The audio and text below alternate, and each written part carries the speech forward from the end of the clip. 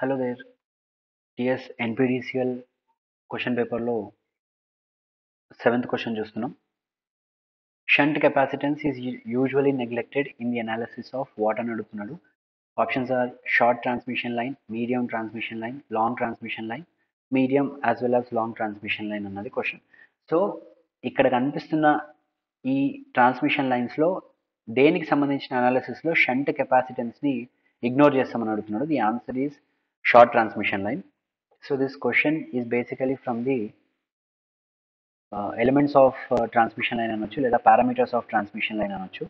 So మనం ఒక transmission లైన్ని కన్సిడర్ చేసినప్పుడు ట్రాన్స్మిషన్ లైన్ అంటే ఏంటి?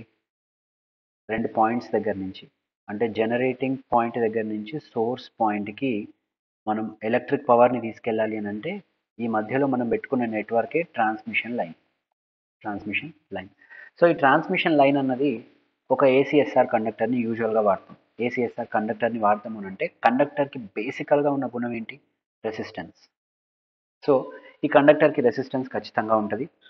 అండ్ ఈ కండక్టర్లో నుంచి మనం ఆల్టర్నేటింగ్ కరెంట్ని పంపిస్తున్నాం కాబట్టి ఇండక్టెన్స్ వస్తుంది అండ్ ఆల్సో కెపాసిటెన్స్ వస్తుంది. అండ్ వీటిని మనము టవర్స్ పైన పెడతాం, రైట్? టవర్స్ పైన పెడతాం. ఈ టవర్స్ పైన వీటిని ఇన్సులేటర్స్ హెల్ప్ తీసుకొని పెడతాం. సో ఆ ఇన్సులేటర్స్ దగ్గర నుంచి ఇన్సులేటర్ అంటే ఏంటి? రెసిస్టెన్స్ వాల్యూ హై ఉంటే దాన్ని ఇన్సులేటర్ అంటాం. హై ఉన్నంత మాత్రాన రెసిస్టెన్స్ టెన్స్ టు ఇన్ఫినిటీ అన్నది మీనింగ్ కాదు. It is some finite value which is very high. So కాబట్టి ఇక్కడ ఏమవుతుంది అని అంటే ఒక రెసిస్టర్కి అక్రాస్గా మనం ఒక వోల్టేజ్ సోర్స్ని పెట్టినామనంటే అక్కడి నుంచి ఒక కరెంట్ అన్నది పోతుంది. And this current magnitude will depend on the value of this resistance. ఇక్కడ ఏమంటున్నాం? Resistance will be very high. Infinite అయితే ఒకవేళ కరెంట్ జీరో అవుతుంది. ఇన్ఫైనైట్ కాదు బట్ వెరీ హై. కాబట్టి I is equals to V by are అన్నది exist అవుతుంది. ఒకవేళ ఇది ఇన్ఫినిటీ అయితే ఆర్ టెన్స్ టు ఇన్ఫినిటీ అయితే ఐ టెన్స్ టు జీరో అవుతుంది. బట్ ఇక్కడ ఏమంటున్నాం? This is not infinity but a very high value అంటున్నాం. So as long as this is not infinite current will not be equal to zero. Current flow అవుతుంది. That will not be very high value, that could be a very small value. But as long as the resistance is not infinite, current will always flow and that value is not equals to zero. That is called as leakage current. Leakage current antam. And ఈ leakage కరెంట్ని transmission లైన్లో చూపించడానికి, right, leakage current యొక్క ఎగ్జిస్టెన్స్ని చూపించడానికి we take the help of conductance. మరి ఏంటి? రెసిస్టెన్స్ని వాడొచ్చు కదా అంటే we don't go for resistance, we go for conductance here. ఎందుకంటే ఈ magnitude is directly proportional to conductance. Resistance అన్నది ఎక్కువ ఉంది, కండక్టెన్స్ అన్నది తక్కువ ఉంది. సో కాబట్టి ఇక్కడ కండక్టెన్స్ గురించి మాట్లాడితేనే లీకేజ్ కరెంట్ మ్యాగ్నిట్యూడ్ని చెప్పడం మోర్ ప్రాక్టికల్.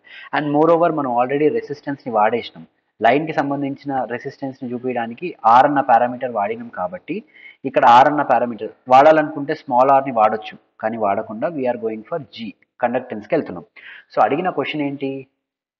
ఏ ట్రాన్స్మిషన్ లైన్ అనాలిసిస్లో షంట్ కెపాసిటెన్స్ని, ఇక్కడ కనిపిస్తున్న కెపాసిటెన్స్ని షంట్ కెపాసిటెన్స్ అని కూడా అంటాం. సో ఏ లైన్కి సంబంధించిన అనాలిసిస్లో ఈ షంట్ కెపాసిటెన్స్ని ఇగ్నోర్ చేస్తాం అన్నది question. So let us see ఏ ట్రాన్స్మిషన్ లైన్ అనాలిసిస్లో దేన్ని కన్సిడర్ చేస్తాం అన్నది ఒక బైనరీ ప్రాబ్లం లాగా తీసుకుందాం. బైనరీ ప్రాబ్లం అంటే 0 అంటే కన్సిడర్ చేయం, 1 అంటే కన్సిడర్ చేస్తాం. So we have short transmission line. Short transmission line అంటే line length is very small. Very small కాబట్టి రెసిస్టెన్స్ని కన్సిడర్ చేస్తాం, ఇండక్టెన్స్ని కన్సిడర్ చేస్తాం, అండ్ కెపాసిటెన్స్ని కన్సిడర్ చేయం. ఎందుకంటే కెపాసిటెన్స్ని లైన్ లెంత్ గుండా పరుచుకుంటూ వెళ్తాం. సో కాబట్టి లైన్ లెంత్ అన్నది చిన్నగా ఉంది కాబట్టి ఈ కెపాసిటెన్స్ వాల్యూ అన్నది చాలా మినిమల్ ఉంటుంది. సో కాబట్టి దీన్ని కన్సిడర్ చేయం. ఎట్ ద సేమ్ టైం ఇక్కడ నంబర్ ఆఫ్ టవర్స్ కూడా తక్కువ ఉంటాయి. లైన్ లెంత్ చిన్నగా ఉంది కాబట్టి number of towers will be less. కాబట్టి కండక్టెన్స్ని కూడా కన్సిడర్ చేయాల్సిన అవసరం లేదు.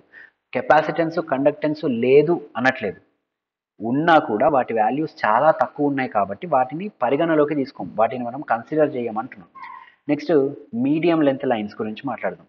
సో రెసిస్టెన్స్ అండ్ ఇండక్టెన్స్ ఇక్కడ కూడా ఉంటుంది. ఎందుకంటే లైన్ లెంత్ పొడవుతా కూడా రెసిస్టెన్స్ అండ్ ఇండక్టెన్స్ అన్నది లైన్ లెంత్ మీద పరుచుకొని ఉంటాయి కాబట్టి లైన్ లెంత్ మీద పరుచుకొని ఉన్న పారామీటర్స్ మనం ఇగ్నోర్ చేయలేము. సో కాబట్టి resistance and inductance will always be considered.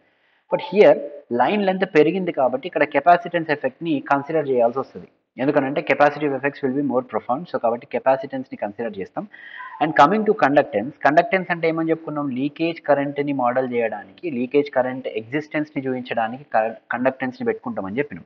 So ఇక్కడ line length small, very small, అంటే షార్ట్ లైన్ కంటే కూడా ఎక్కువ ఉంది. బట్ ఇక్కడ లీకేజ్ కరెంట్ మ్యాగ్నిట్యూడ్స్ అన్నింటినీ యాడ్ చేసినా కూడా that is not going to be profound.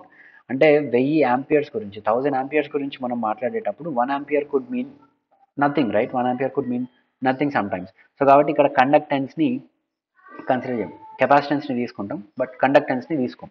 Next long transmission line. Long transmission లైన్లో సమస్యనే లేదు, రెసిస్టెన్స్, ఇండక్టెన్స్, కెపాసిటెన్స్, కండక్టెన్స్ అన్నింటినీ కూడా కన్సిడర్ చేస్తాం transmission line model and transmission line analysis లోపల. So this is about the parameters of transmission lines. And గుర్తుపెట్టుకోండి, resistance is by virtue of material, resistance is by virtue of the material properties, inductance and capacitance by virtue of its configuration, and conductance is by virtue of its length, right?